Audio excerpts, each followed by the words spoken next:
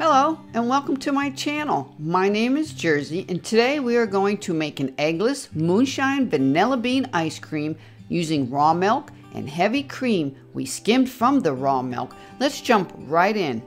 I have looked all over for a ice cream maker that was stainless steel. This is the only one that I could find, even though it does have a plastic paddle. The inside of the base is stainless steel and that works for me. This has a 10-minute pre-mix setting, which I usually do not have to use if I do not use sugar in the raw, but since sugar in the raw is thicker and coarser than regular sugar, I do the pre-mix of 10 minutes, then I come back and I hit 60 minutes, walk away, and it's completely done. You do not have to pre-chill the bowl. You do not have to pre-chill your ingredients. It comes right from the refrigerator like normal. There's nothing to do. This is super simple. I will give you the full link to the blog post with grams and ounces, but for now I'm just going to be adding 1.5 cups of raw milk, 1.5 cups of heavy cream from the raw milk, 3/4 cup of sugar in the raw, and a splash of vanilla bean moonshine extract.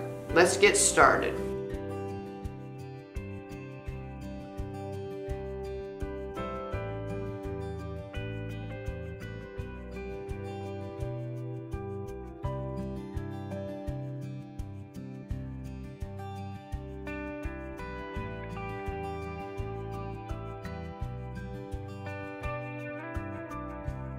On the blog, I will also give you other recipes that you can make, but this is an eggless version.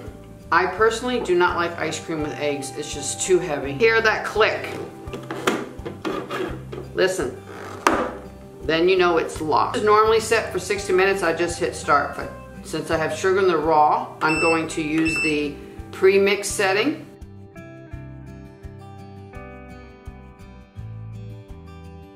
And welcome back. The 10-minute time is up. My jars ready for the freezer. Two do not have lids because we are going to eat them tonight with apple pie.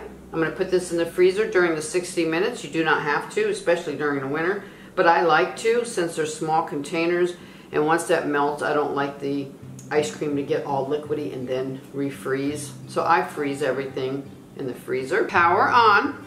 Get your book. 60 minutes, see the little ice cream cone? Start. And we are back. Ice cream is all done. Pre-freeze my jars. I'd rather do this now than every single time I want ice cream to have to dig out the container.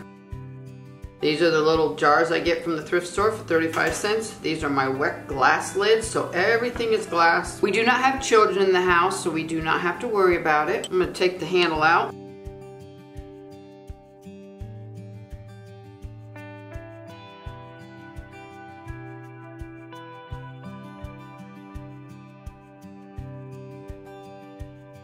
Pre-portion control, ready to go. Individual, it's glass, recyclable, no plastic, thank goodness for that. Fresh farm milk, organic Jersey cows, doesn't get any better than that. And thank you for watching.